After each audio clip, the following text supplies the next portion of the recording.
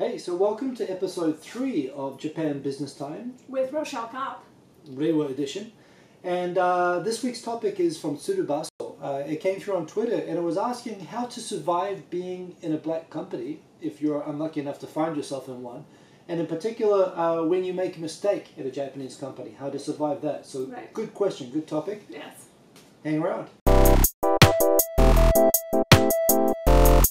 Rochelle, there's really two parts to this, I suppose. The first is just generally surviving black companies, perhaps realizing or identifying that you're in a black company, right. And what a black company is. So maybe we start with that. Let's start with that, right. What is a black company? A black company is a company that is a abuser of employees. Right. It is a bad place to work. Yeah. It's probably a place where you have to work incredibly long hours. Yeah. You might be asked to not record your overtime hours. Yeah. And you probably have a boss who's really mean and screams at you.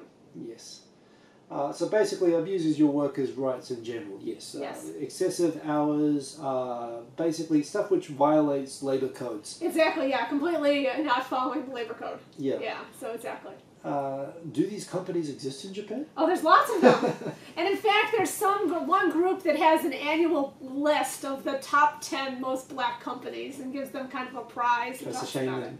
Shames them, exactly, because shame works really well in Japanese culture. And although we are laughing about it, and I mean we're laughing because it's ridiculous that these things exist.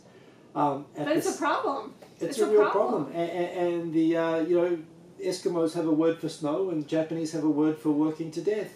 Right. And yeah. There are companies where this happens. It happens. Well, it's a legal category of the working to death. Yeah, it's actually legal. Yeah, that the Japanese government, the family of the deceased can petition and say this. We believe this person died because of overwork, and there's a committee that looks at these things and says yes, they did die because of overwork, and you get compensation. It's a whole system that exists. Yeah. How would you end up in a black company? Why would anyone join a black company? Well, you might not have realized it until you got there. Yeah. Some black companies are famous ones that sound like great places to work, right? Or it just might be the place that's convenient and maybe you didn't realize it. Yeah. Certainly, I used to work in IT, and I've worked around IT most of my career. IT was probably notorious for being among the, a high rate of black companies. Right. Well, IT engineers in Japan are totally abused. But yes, that's almost another topic. That's a whole thing. Yeah. But the restaurant and entertainment industry has had a lot of scandals. Exactly. Exactly. And also the delivery services. Delivery services. Yes. Actually, it makes the news of all these workers who are overworked and not paid properly. Exactly. Even the Eikaiwa schools, not so much for working to death so much as just generally ignoring labor rules and treating people legally. Right, there's a lot of issues with that. Well, there was just one that came up where it was actually a mother and son, and they sued the school and they won. Yeah. Yeah. That's right. Actually, I remember that. Yeah. But most people don't necessarily know their rights. Yes. Who aren't from Japan, right? That's right. In that particular case, and that kind of segues to my next question about how do you know, like, what are the signs that you're in a black company? That case, it involved, that's right, the company that had been working as temporary workers for a number of years, and then at a certain point, just before an anniversary, they were told, we're making you an independent contractor from now on. Right, exactly. And it changed the whole working environment. I mean, the working setup, I should say, Yeah. In a way that was disadvantageous to them.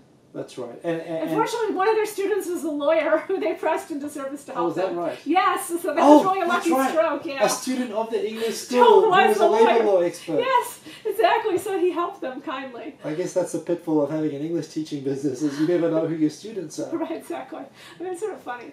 But yes. But this, by the way, and bear in mind, the laws in Japan, because of the problems in Japan, are very protective of workers. Exactly. And particularly this thing, when you treat someone as a temporary employee, they have to have a chance to become a full employee. After a certain number of years. I believe it's 5. Is it 5? I think it's 5, but yes. It's a new law. And what happens is a lot of companies will fire all their contractors at that point. Yeah. And then not let them sometimes stay. as well. They'll try to do tricks, but you're not allowed to rehire them. If you pull those tricks, that's a trigger. Yeah. So they'll either fire them completely. Right, which is a shame, because what happens is they have people who are very good employees and are doing a good job, but they aren't willing to make them full-time employees, so then they let them go. Right. So that's for example a case when you're doing a job that clearly isn't a one-time or an independent contracting type arrangement, and they're trying to say accept that you'll be an independent contractor. That would be a bad sign. Yes. Well, what do you think are some other signs that might tip off that this company is perhaps not above board? Well, I mean, anything that just feels weird, that seems fishy. I mean, asking you to not record your overtime hours would be a really big red flag. That's what I was going to say. Yeah. And that is really common still. Or asking that you submit hours saying that you go home at the standard hours. And sometimes they'll say it's because you're a manager, or you're at a certain level of seniority or something, and we need you to just put in standard hours. But if they're telling you the hours to record, that certainly is one flag. Definitely a big flag. Yeah. And it's also just if there's just too much work and you're working late all the time. Yeah. You're not getting enough sleep, that would be another really big one, right? Yeah. So if you realize that you're in a black company situation, or you suspect this doesn't feel right, there must be something wrong with this. Do you have any suggestions for what people can do? Well, I mean, I guess my biggest suggestion would be is just get the hell out of there. Good advice. Find another job, find something else to do, because you're probably not going to change a company like that. Yeah. And you can fight them. Yeah. And there are labor lawyers you can go to. There's often labor law hotlines that are available. Yeah. But it's a long slog to fight things legally in Japan. And if you can just find something better and get out of there, that'd be my recommendation. Yeah. When I have people, I'm not a Japanese lawyer, and the law I do is not labor law related. But when people come and ask me for where can they go find somebody, for example, when they haven't been paid, or they need to make those sorts of claims.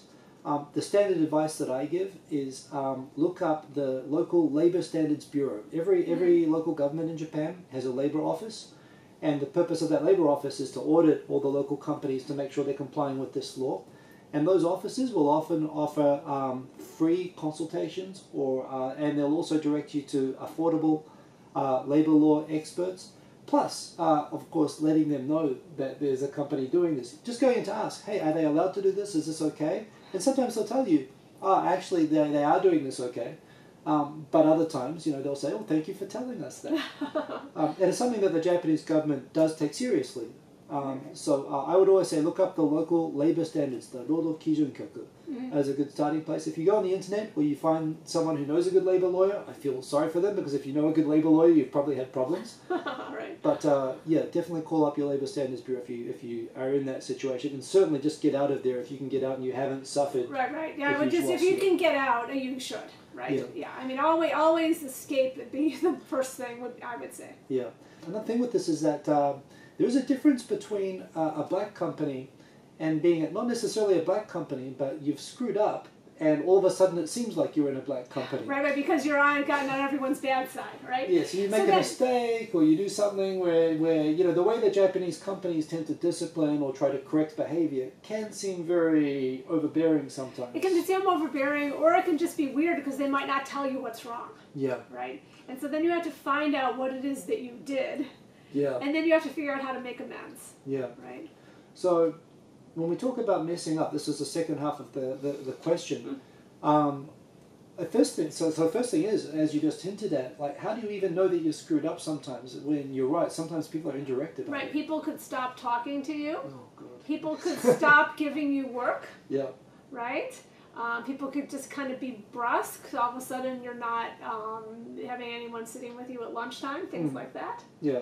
I mean, it's really kind of the modern version of the old Japanese murahachibu, where they used to throw you out of the village if they didn't like what you were doing, right? And so Japanese will kind of turn a cold shoulder to people. That's true, and I've experienced that in my early years as well, and I know what that's like. Put the other way, other things that I've seen as well are the opposite extreme, going into extreme coaching and telling off and browbeating. Yes, that can happen too. Yeah. And that's more obvious, right? Right. But when that happens, it's usually more clear what the problem was. Yeah. So in that case, it's actually that there's a positive to that. At least you know what you did wrong. There's someone screaming at you for it, right? Right.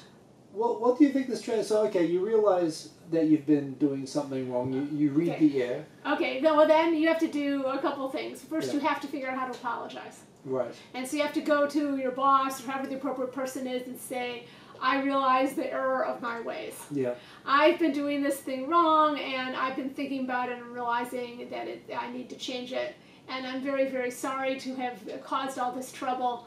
and not been, at my best. And this is what I'm going to do better. Yeah. So you have to have a sincere, groveling apology and your plan of what you're going to do in the future.